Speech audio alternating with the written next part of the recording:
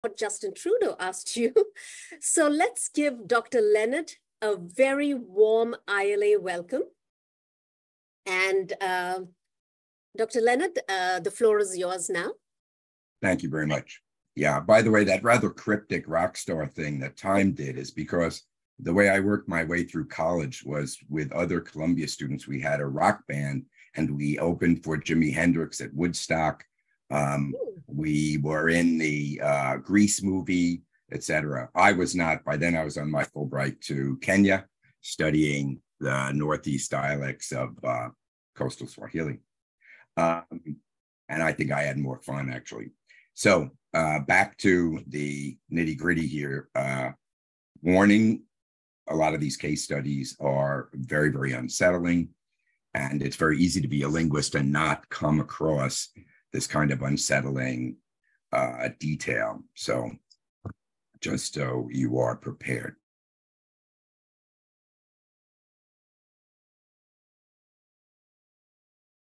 So as Professor Bandirao said, we have a variety of forensic linguistics affiliations, and I'll talk about that in a bit at Hofstra. So forensic linguistics analyzes language as evidence. Everything almost in the law either is language or it happens through language. We have subpoenas, warrants, interrogations, death threats, contracts, testimony. It's all language. And medical or ballistic testimony is not about language, but it's through language. And we as linguists know things are never as simple as they seem in language.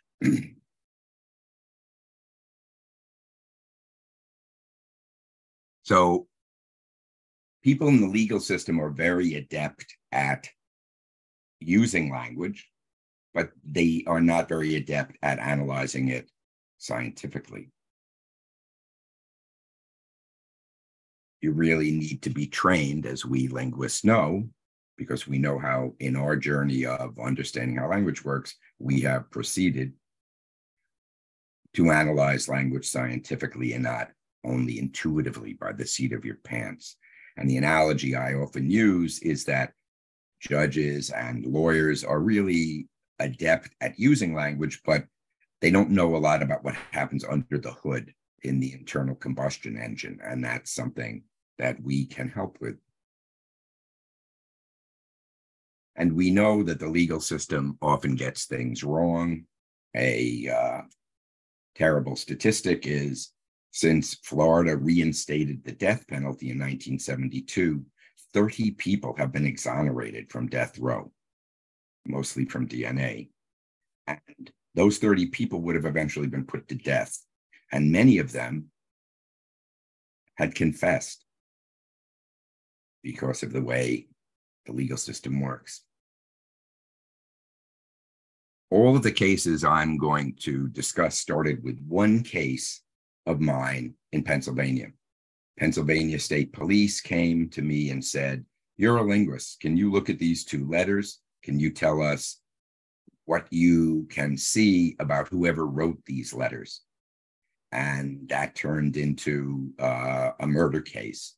A woman had been threatened in letters. She had been killed. And then someone had said, "You're looking in the wrong place. I'm a serial killer. She's the fifth woman I've killed." And it all turned out to have been written and orchestrated by her husband, who had murdered her. So once that happened, I came to the attention of the FBI, who at exactly that moment in time had been very happy with the success of forensic linguistics in the Unabomber case. The Unabomber case was, I think, 17 years looking for Ted Kaczynski. They didn't know it was him, of course. And the utility of forensic linguistics was not actually in catching him, because it was the brother of Kaczynski who, when they made public his manifesto, he said, "Gee, that sounds like Ted." But they surrounded his shack in Montana, and they were about to go in and they were waiting for whatever the paperwork they needed. And they were told that the news people had discovered what was about to happen and they were going to go live with it. And if that had happened, Ted would have found out, and Ted would have disappeared like a wisp of smoke. He was living in an unheated cabin in the high woods of Montana, and he had hidey holes in various places stacked with food, and he could have just disappeared. So they had to go in, and they went in, and they found the manifesto versions, they found bomb-making equipment, but none of that would have been allowed to be used in his trial if they could not have shown that they had valid reason to go in. And the valid reason was the similarity of his writings to known specimens of his writing. And that was spearheaded by Jim Fitzgerald, who was the guy from the FBI who called me up and said, look, we're training our agents these days in forensic linguistics. Would you come down to Quantico and help us train them? So I said, okay. And that was quite an experience. And it just went on from there.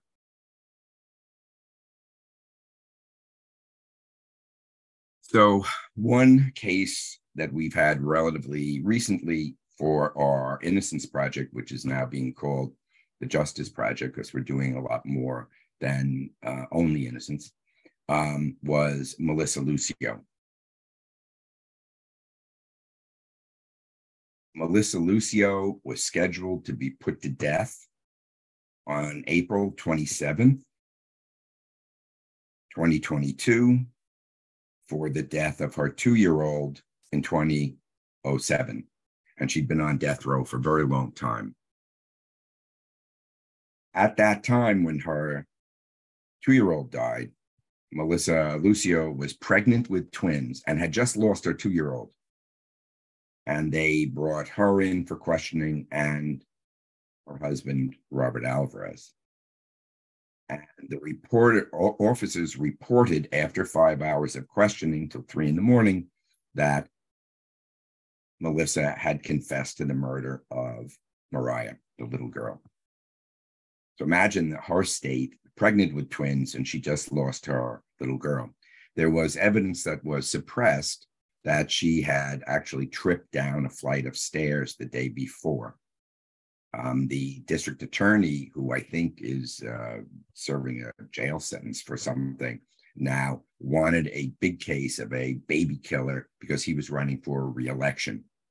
And at the time I got involved in the case, half of the legislature in Texas, even the people who really, really believe in the death penalty, did not want Lucio to be executed. Public opinion had turned, and a lot of people wanted her to have a new trial, but a lot of people didn't want that. They wanted her to be executed. So I was approached by the Innocence Project, the people who started the DNA-based Innocence Project, and the Cornell Center for the Study of Death Penalty and Women Worldwide, who study how women are, well, as you'll see, this was a good case in point. So data was provided to us, 5 hours of questioning of Lucio and 3 hours of questioning her husband. Her husband, during his interrogation, well, it isn't an interrogation, it was just a fact-finding interview. He was told, gee, really sorry for your loss. Wow, I don't know how you deal with all those kids. I only have 2, and it's very frustrating. And he said to them, gee, I thought you were going to look at me for this crime, for the death, because I had been known to be physical with the kids.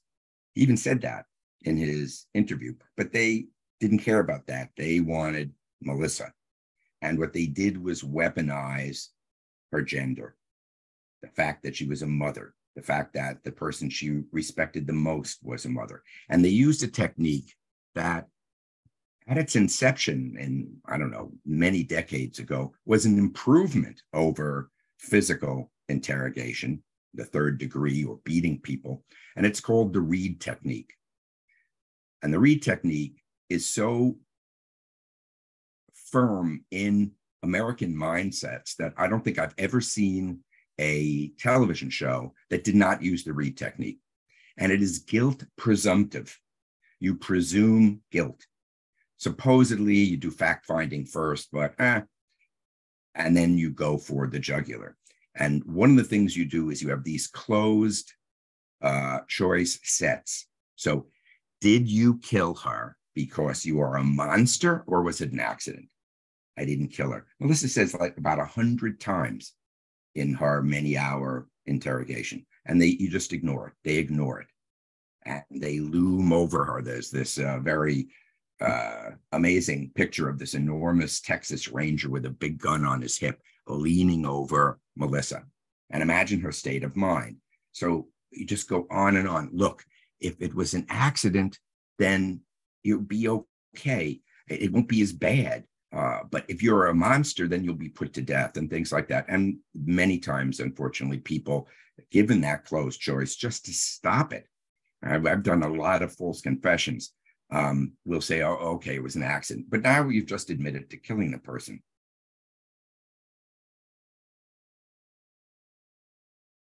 So our research question was, what are the differences, if any, between the questioning of Alvarez and the questioning of Lucio? And we compared competing hypotheses. Information gathering interview or an accusatory interrogation. And part of our theoretical apparatus was speech events and institutional talk. Speech events, of course, are identifiable human activities in which language plays the central role in defining it. So if you go in to buy a car, you don't expect to get a sermon. You go into church, you don't expect the minister or priest to get up there and start selling you a car. This is very useful, by the way, when we think about it, that it helps processing, because there's always a possibility that you're going to misapprehend something that somebody is saying. But once you know you're in a specific speech event, that narrows the possibilities of what that person is saying to you. And it simplifies what you're allowed to say. So institutional talk, and there's a lot of good research on that, is speech event between a layperson and an institutional figure. It could be a doctor and a patient, or the police and someone being interviewed or interrogated.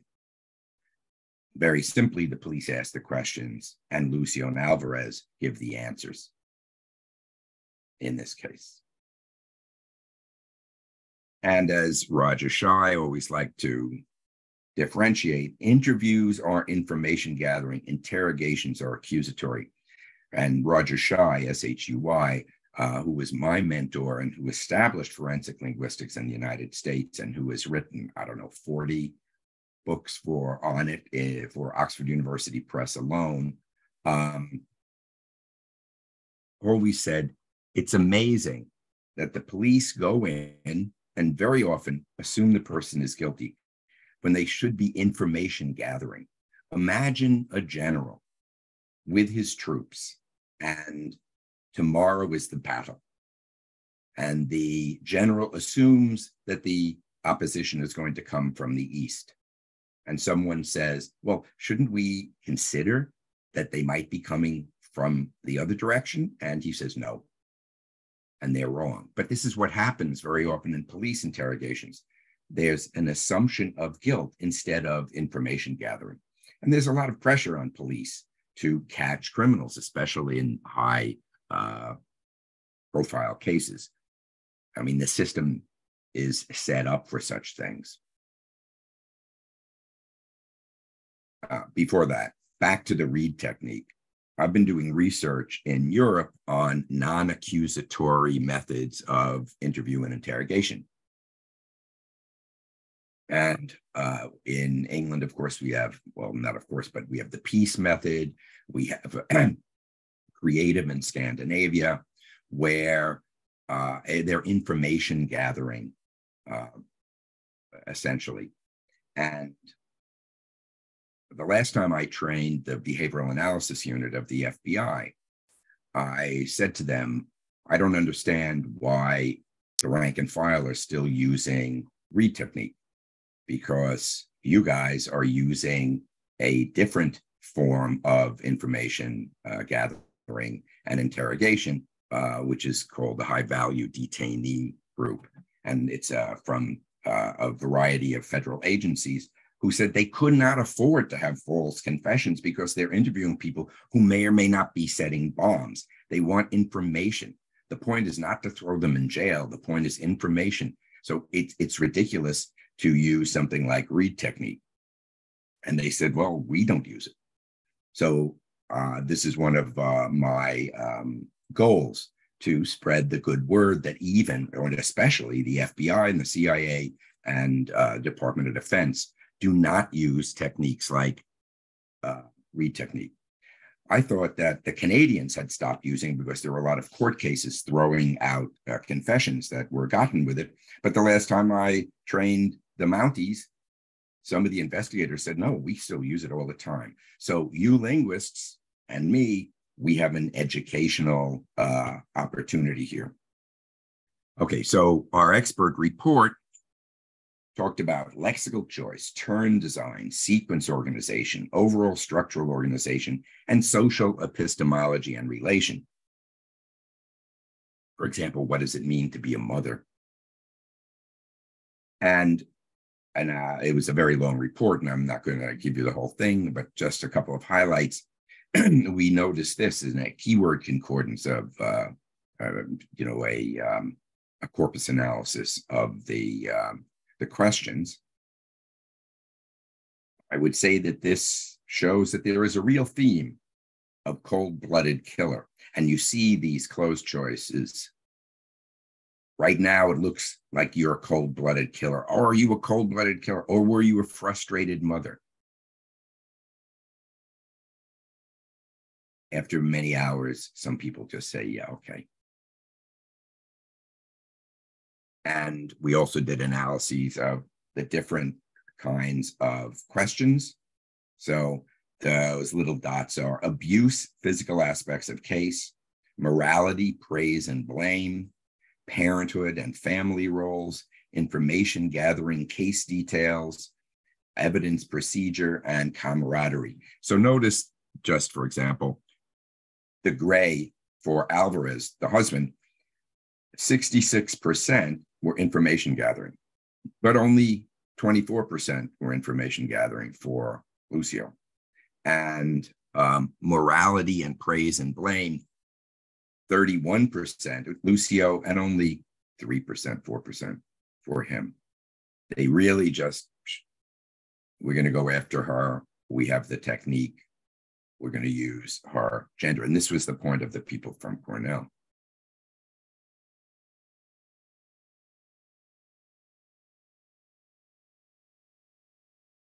So this was a report for clemency and habeas corpus, perhaps a new trial or freedom. Gender bias tainted Ms. Lucio's capital murder prosecution and contributed to her wrongful conviction. Now, I did not say there were gender stereotypes. I reported the facts, and that was the conclusion of, that was what was taken from our report. It's pretty clear. And I did not say that the prosecution repeatedly weaponized. That's a conclusion. And one of the things that we cannot do is make legal conclusions. We report the facts. And my report joined an expert on false confessions and an expert on police procedure. And 2 days before she was to be executed, she was granted a stay.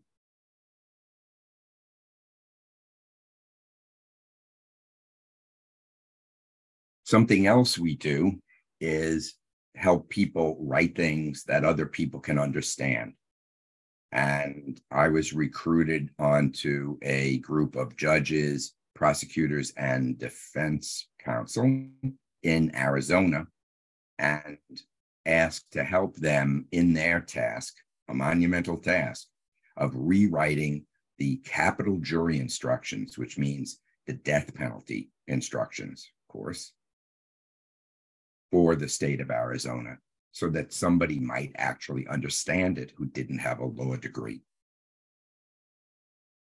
And as we know, there is what's called a tyranny of knowledge. If you understand something, you think, especially if you don't reflect on it, that it's obviously clear to everyone. But again, as we linguists know, language is not so simple. So I worked on this for a while myself, and then I recruited my interns who were working on death penalty and other cases, and we set about systematically revising, helping them to revise the language. So there is a movement called the plain language movement.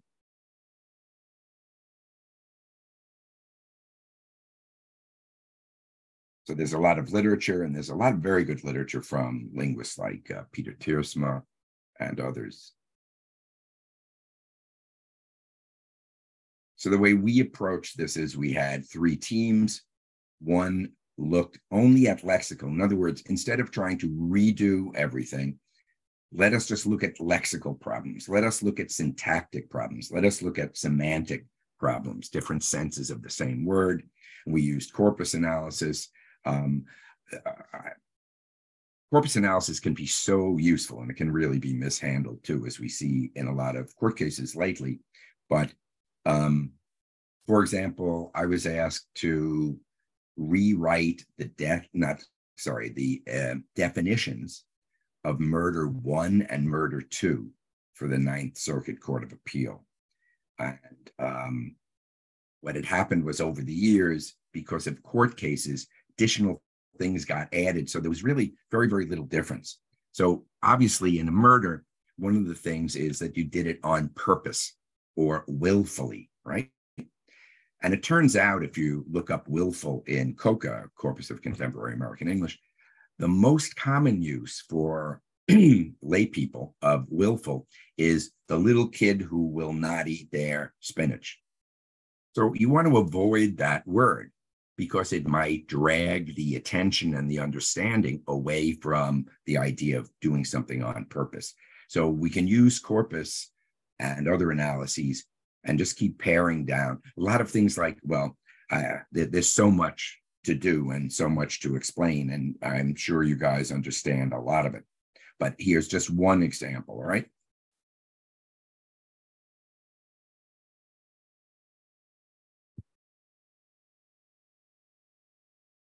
The instruction says, the instruction that I will give you contain the law that applies to this phase of the trial, that is guilt or innocence, and then death or not death. I will give you some of the instructions now and the rest after the evidence is presented. And that's probably fairly clear to us, but it's not clear to a lot of people. And also realize, as I was working in Ohio on another long story, but the average reading level, not that it's a very scientific measurement, of Ohioans, I believe, is 4th grade. That's average or median.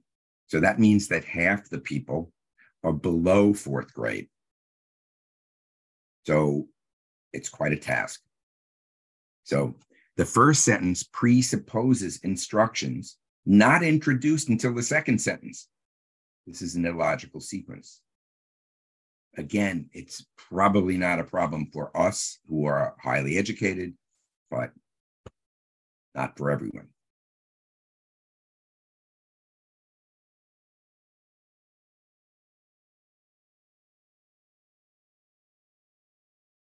When I was working with in Quantico with the FBI,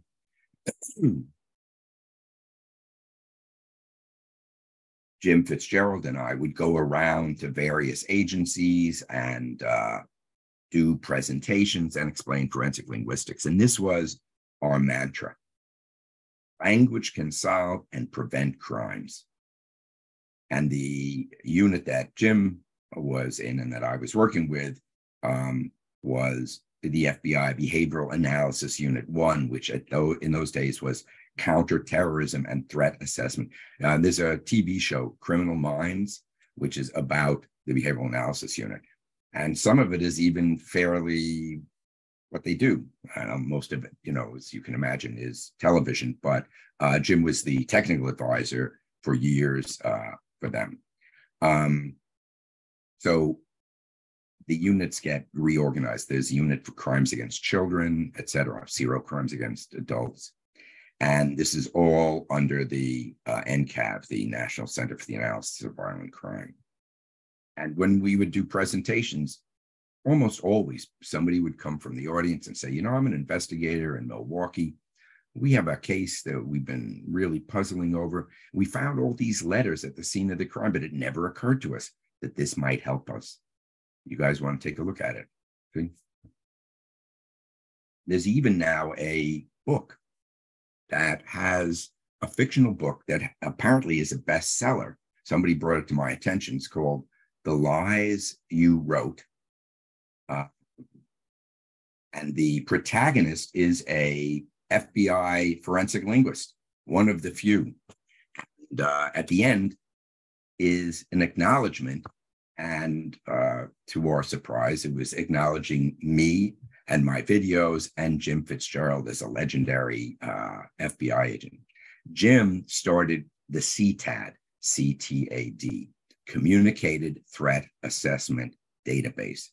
He took all of the criminally oriented communications that passed through the hands of the FBI and put them in a computerized database. You would have thought that they had done that a long time ago, but they didn't. And this way we were able to access, and for example, in another murder case, I was able to show that to begin a threat with FU, not F, but the word, of course, is actually rare. Only 0.8% of the documents in the CTAD, and most of them being threats, began that way. So that was an idiosyncrasy that linked question documents in another case where somebody killed his wife and unfortunately his children too.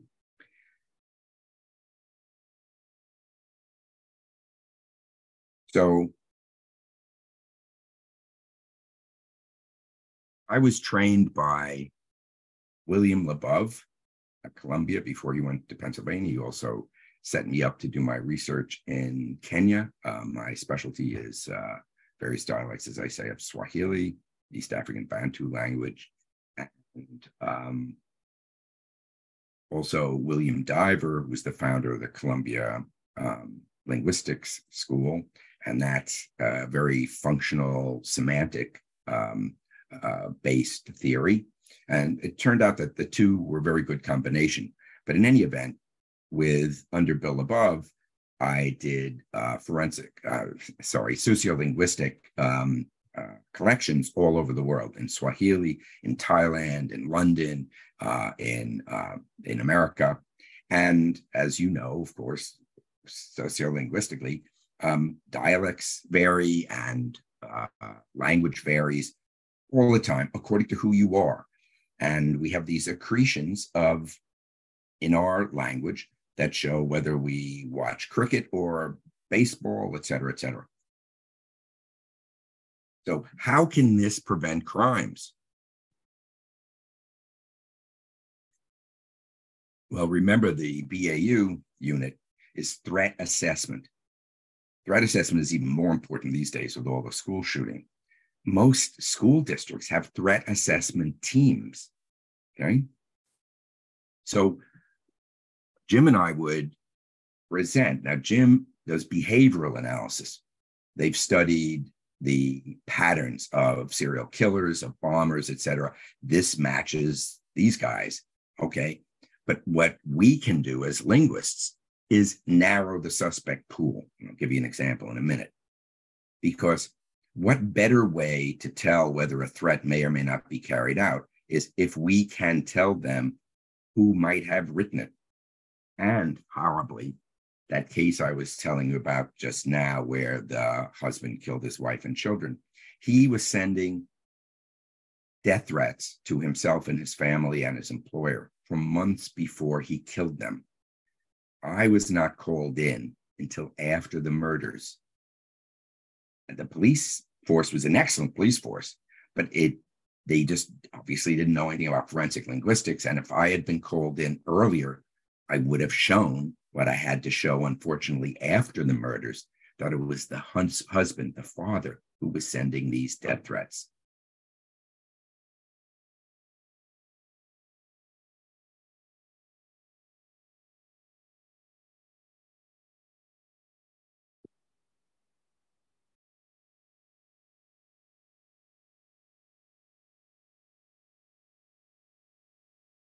So obviously, linguistic analysis can often enlighten as to all these features. And here's an example.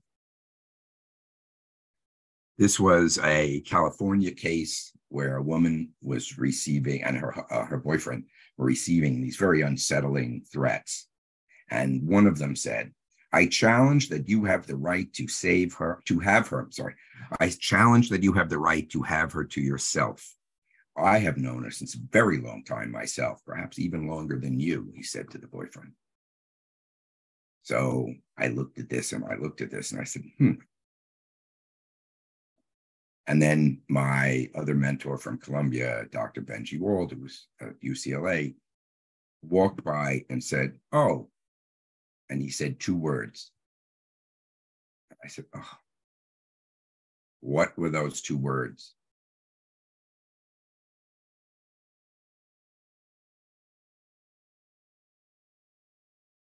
Hint, they were French.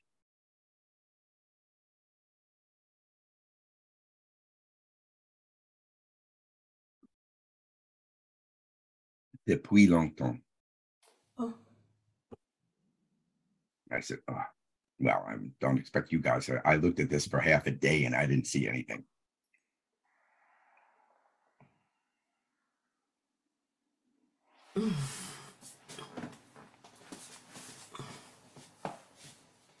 In English, we don't say typically since a very long time. We say since 2013, but not since a very long time. And French and some other languages do say that. So you never go on one feature, but this helped us look very quickly at a guy because this was a possibility of violence. And indeed, there was a French speaker and all his other things matched, and we were able to advance the ball that way. So why didn't you come and look over my shoulder an hour ago?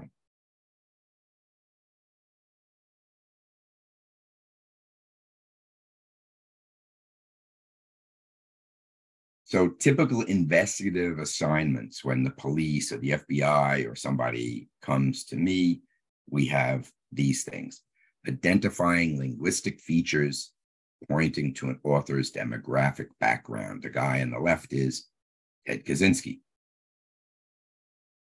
That's linguistic demographic profiling that we were just talking about. We also do authorship analysis, compare linguistic patterns in questioned and known writing. And that's from those 2 murder cases I just talked about.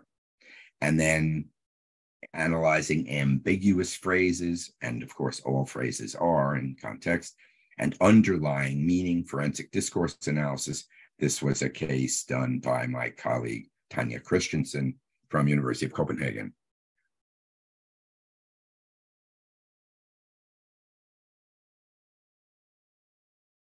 Here are some recent criminal and domestic and foreign counterterrorism and intel cases that I worked on the past several years.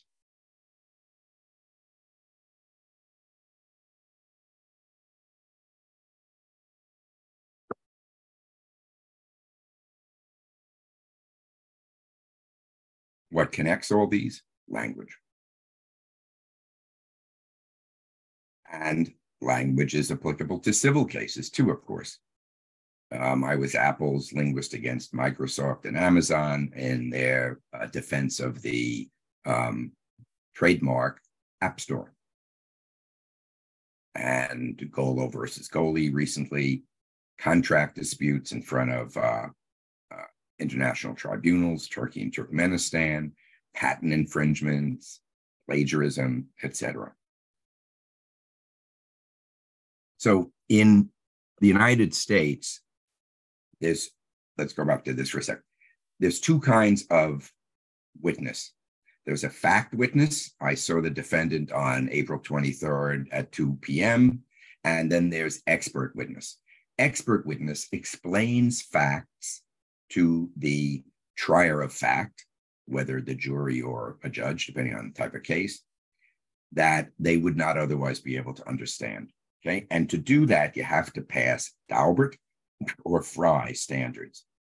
So you have to have the qualifications, you have to have sufficient data, and you have to have done the methodology correctly. So this is the way I have been able to get into a lot of cases.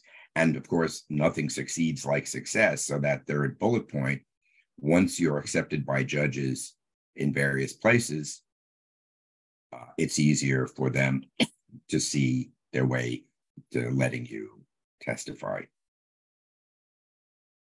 But again, everything below the third, fourth, and fifth bullet points all come from that one case that I was talking about. And it can happen with you folks, and we need that. Roger Shai did a demonstration once at Hunter for linguists, and he had a case, and he said, we need more linguists working as forensic linguists. Please join me, he said. And I eventually became his partner years later. So at Hofstra, I've been working overtime, getting a lot of forensic linguistics. We're the only forensic linguistics face-to-face program in the Western Hemisphere, for gosh sakes. And it was hard to get the school to approve it.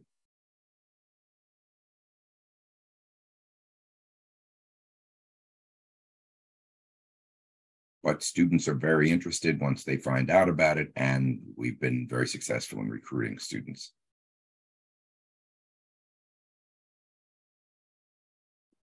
So people also say, well, what am I going to do with forensic linguistics? And we've been going at Hofstra for around 10 years, and plenty of other people have been training forensic linguists. And these are some of the places that our students and others have gotten jobs.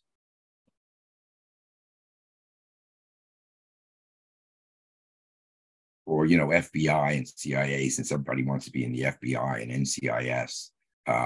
I always tell the students what some folks from the Department of Commerce who were special agents told me: don't go for it'll be easier if you go for an agency that doesn't have its own television show.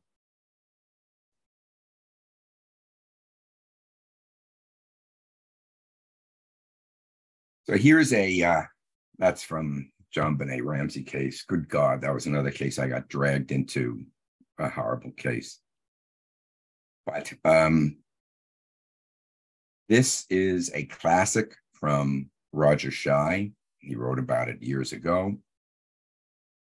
A little girl was kidnapped, and on a crumpled up piece of brown paper, this was written, and I've transcribed it. So the authority said, what can you tell us about whoever wrote this?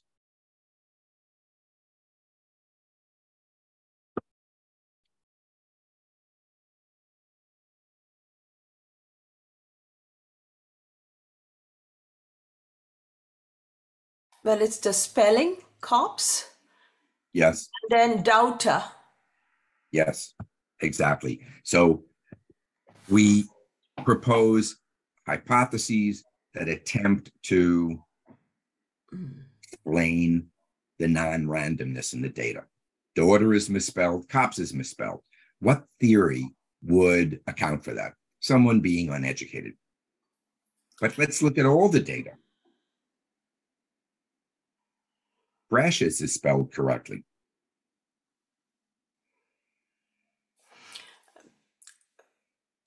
It sounds more like someone pretending to be of a certain type, Exactly. Yeah. So trash can, you can't spell trash can, how come you can spell corner? Another hypothesis that people often very intelligently proposes, perhaps the person has native language, there's no C for the K sound, it's only a K. But then there's corner, there's come, there's cash. See? Now, Carlson, maybe the person sees the sign and writes down Carlson, but not corner, cash, and come. So Roger almost instantly, much to the amazement of the cops, said, do you have on your suspect list a well-educated man from Akron, Ohio? And I like to think that the cops said, come on, Roger, it normally takes you a week to do this. Who are you, Sherlock Holmes, all of a sudden? Are you going to say that he walks with a limp and he has a frayed left sleeve, you know, the way Sherlock Holmes always says? I said, just look. And they did. So how did he know that? Well, when you try to dumb down, unless you're a linguist, this is a pretty clumsy version, but I've seen plenty of very, very clumsy dumbing down. It's harder to dumb up, right? Unless you're going to dumb down, you don't do all levels at the same time. So spell precious correctly. And what else about this shows that the person is actually well-educated? And it's something that's almost invisible to us well-educated people. Is it the location? The Devil's Triplet. Yeah, that's how he knew it was Akron. I would argue that's also the syntax, the syntactic structure, which is quite complex in some places. That's right, and excellent. And there's something else too, very good though. Mm-hmm. And it's something that we don't see typically unless we really go through things systematically and think of all the systems that we had to learn becoming very literate. Is it punctuation? Yes. The punctuation is perfect. Somebody who can't spell cops should not be able to punctuate that well. So when I teach police and agents and like that, I say, look, here are some of the investigative features that we use. But the most important one is at the bottom. Beware of disinformation. Unless somebody's going to sign his name and address, you have to expect they're going to try to hide who they are. And this is a non-exhaustive list. This just happens to be from the first two murder cases I did that these were important. It turned out interesting. One of these bullet points is management of narrative time structures and departures from the narrative sequence. That first murder case, those two letters look very, very different that the cops gave me. But I cannot but see narrative structure. For example, Labov was always teaching us about narrative structure. And also Swahili is a very interesting in many, many ways, has 18 genders, grammatical genders, 3 of which have to do with different aspects of space and time. Fabulously complicated and wonderful language. But also the narrative structure is created through a different tense structure. You don't simply use the past tense. I walked in the door, I sat down. You wouldn't use that. You would use a special tense for I sat down, ka. And I analyzed that for my master's essay. So I always see narrative structure. And one of these letters was like almost pencil scrawled, and the other one was very wordy and typed up. But in both of them, there were very complex narrative structures of forward, looking back, stepping outside to from the narrative sequence and adding information. And it was done so well in both of those that even I didn't see it at first. So here is a devil strip, but only in Akron, Ohio. Now, why isn't this disinformation? Because if you happen to have a word for that strip of grass, you don't think, I've never met anybody who, I mean, You think that that's the word, and must be that everybody uses it. How often do we talk about that? In Nassau County on Long Island, it's called a county strip, and it's called a couple of other things. Most people don't even have a word for it. So this guy didn't think he was giving away any information any more than when he said trash can. But he did. And then the punctuation.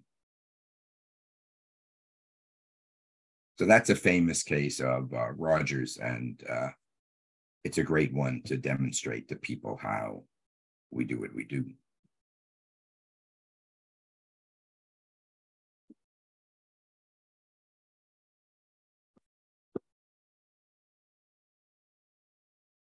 So our Innocence Project, now our Justice Project, the last bullet point there, began analyzing confessions written by investigators, but falsely said to have been written by the accused. Now, it's common for somebody like who's going to take a plea to have the cops help them confess. So they might say, all right, so what did you do after that? Well, I drove and I turned left on Smith Street. No, you can't turn left on Smith. Oh, you're right. I turned right on Smith Street, then left on Jones Street. And what time was that? I don't know, 5, 6. Can we put down at an unknown time? Yeah, okay. So that clearly is a different situation than when the police say, I wrote down every word and only the words of the suspect, verbatim. And we'll see the first case that made me start our Innocence Project, Justice Project. So what we do is we have teams of graduate and even undergraduate who are qualified, work with faculty and sometimes law interns. And we also work for investigators. There was a impoverished investigative bunch who came to me and they said, can you help us? We spent our budget on experts and can you do this pro bono? And I said, sure. So for 8 months, my students and I analyzed the language of this woman who was working her way through the Carolinas, marrying and killing, staging the suicide of veterans, getting money from the Veterans Bureau and money for children she didn't have, et cetera. And we were able to demonstrate that the first man that we knew about anyway, his suicide note had not been written by him, but it was absolutely written by her. So, yeah, so QB was also tortured in Chicago back in the bad old days. And how can it be demonstrated that a confession did or did not originate with the suspect? And we turn to authorship analysis, which is something we do all the time. And as I say, we have Daubert and Fry as the two standards. And I said to the Torture Commission, who was looking at his case, I've been successful in doing authorship in first-degree murder cases. And I also demonstrated a guy on death row in California for the past 35 years, death row in solitary for 35 years. And he's there because they said he wrote 2 documents. I showed that he did not. And I showed that 2 different people wrote the documents. And through gritted teeth, the judge agreed with me, but said, it's okay. The fact that he wrote them at all, he's still on death row. So here was QB, Antoine QB. He's still in prison. He's on life.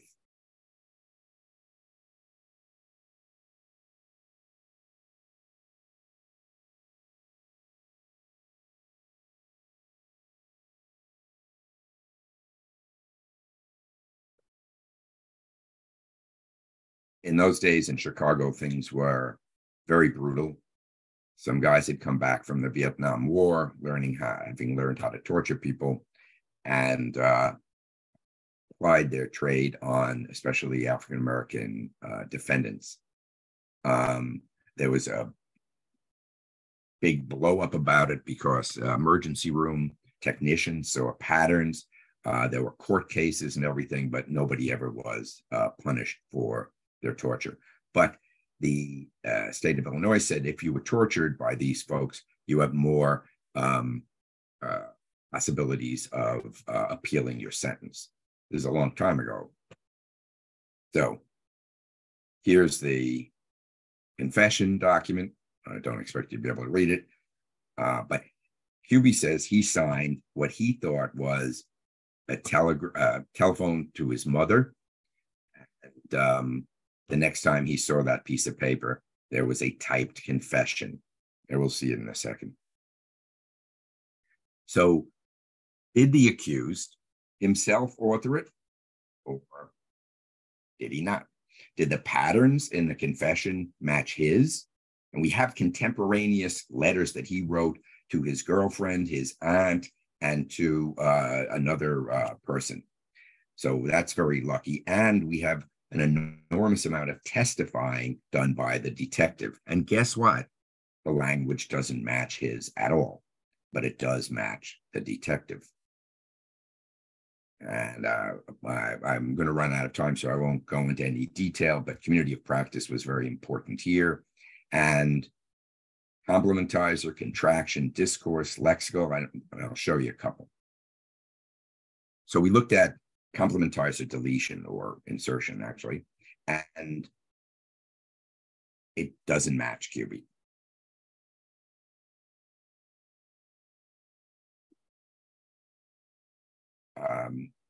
Contraction patterns doesn't match QB. Discourse markers doesn't match QB. Let's look at some things that match the police officer.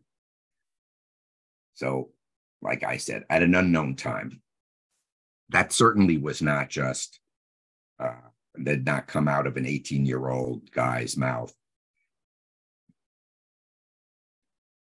And then there's then. Now, this is a classic in forensic linguistics. Malcolm Coulthard in England showed that somebody had not authored something because it had this feature of police speak. Now, just because somebody does something in London doesn't mean they do it in Chicago during this time, but we have copious examples from the police officer's testimony. Hubie not only doesn't do the non-canonical, we then went home, he rarely even uses the word then, even when he's doing narratives. Yet the officer does it all the time.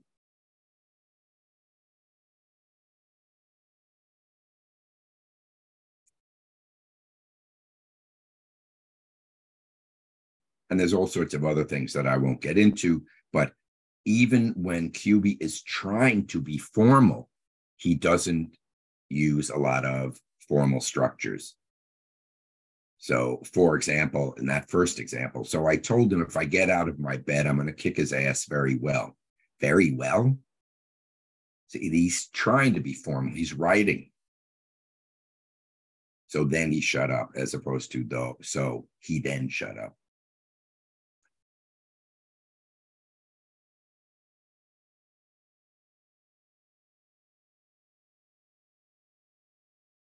So I did this 7 years ago, and I've been talking to QB every couple of months, and he's been the subject of podcasts, and he now has a very good lawyer firm helping him, but it's very, very hard to undo this kind of thing. And this is the letter I got from the Torture Inquiry and Relief Commission, and the date is August 2016. They said, oh, this is really interesting. We've read your report. We want to talk to you about it and possibly give QB a shot at getting out 2016. And he still hasn't had the meeting with them. And lastly, my latest criminal case, the prosecuting attorney, this man was accused of repeatedly raping his daughter, writing in various guises to convince her that this was an appropriate thing. He wrote making believe he was an imam, a priest, a psychologist, and a therapist. And that showed consciousness of guilt if I could show that he wrote it. And it was pretty clear, really, that he had written all these things, and that with the testimony of the girl. And in this state, Arkansas, it's the jury that sentences people. So he got 3 consecutive life sentences.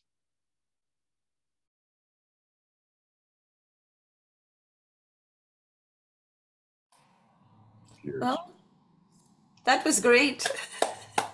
Thank you Thank you very much.